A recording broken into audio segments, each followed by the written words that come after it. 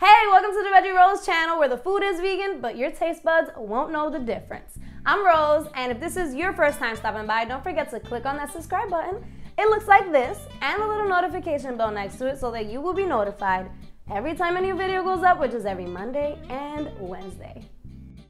So today we're gonna be making some delicious mashed potato cakes, and you can use leftover mashed potatoes, even though I can't do that here because we usually don't have any mashed potatoes left over. This recipe works best if you use like actual potatoes instead of like the instant mashed potato stuff. So we have 1 cup of mashed potatoes. We're gonna add in 1 tablespoon of flour.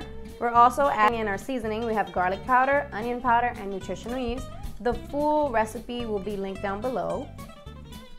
I'm also adding in some non-dairy cheddar cheese because we want to make these cheesy. We have some fresh basil, some fresh parsley, and some chopped green onions. And we're also adding in some chopped red bell pepper. And I'm gonna do some salt and pepper. And we're gonna do salt and pepper to taste. However much pepper and salt you like, you just add that much. And we're gonna mix this up. And this recipe is gonna give you 4 mashed potato cakes.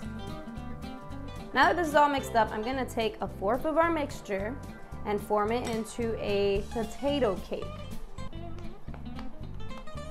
And then we're just gonna place it onto our skillet. There's about 2 tablespoons of oil in my pan here, and it is on high. And we're gonna let these cook for about 3 minutes per side until they get nice and golden brown and very crispy on each side. So our potato cakes have cooked very nice and brown on both sides. So I'm just plating them onto this cute little tiny plate, but it really doesn't matter what plate you have it on because you're gonna wanna tear into it no matter what it's in. And I'm just gonna place this to the side, and I'm gonna show you quickly how to make the sauce, because I know you're thinking, it said with sauce, where's the sauce? Let's do that now. This sauce is like a chimichurri style sauce. So the first thing we're gonna add into our blender is some chopped green onions. You could also use shallots. I have 3 green onions in there. I have a small pinch of parsley, and then a 1/2 cup of cilantro. And then for our spices, we have some oregano, dried oregano. We have some red chili pepper flakes, and 1 garlic clove minced. I'm also gonna add a pinch of salt and pepper, a little squeeze of lemon, and we're also adding a drizzle of olive oil. We're gonna do about a tablespoon of olive oil.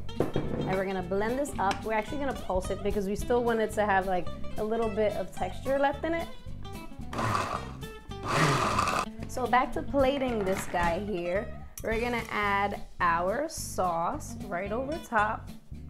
You just want it to have I don't know, whatever amount sauce you prefer on yours. I like to be generous with sauce, so I'm gonna do a nice generous amount. I'm gonna do a dollop of non-dairy cream cheese. And then we're gonna just garnish it with some chopped green onions. So you know what time it is. It's time for the taste test cam. So we're going in, having a nice big old bite. Oh my goodness, you guys. It smells so good. I wish you guys could smell it. Whoa. Wow. These are bursting with flavor. Bursting with flavor. And then the little sauce really brings it over the top with a little bit of sour cream or cream cheese or whatever it is. So good.